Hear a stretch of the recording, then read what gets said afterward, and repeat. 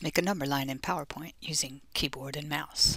We'll start with inserting a shape, a double arrow line. Hold the Shift key down and then hold the mouse key down, don't let go, and make your line. The Shift key means it will either be vertical or horizontal. Then we change the style a little bit and go to Shape Outline and change its weight.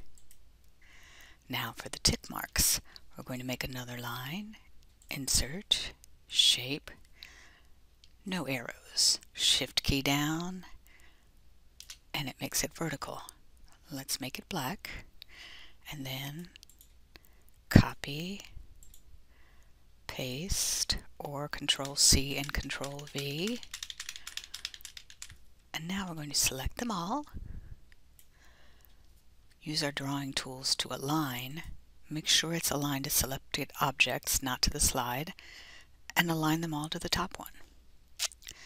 Now we can grab all of them and shift so the left one is close to the edge, click away, grab the last one, move it close to the other edge, then grab them all one more time. Don't grab the whole line though. Back to drawing tools, align, distribute horizontally. And then finally we can insert text box and add any labels or other embellishments we like. And there's your number line.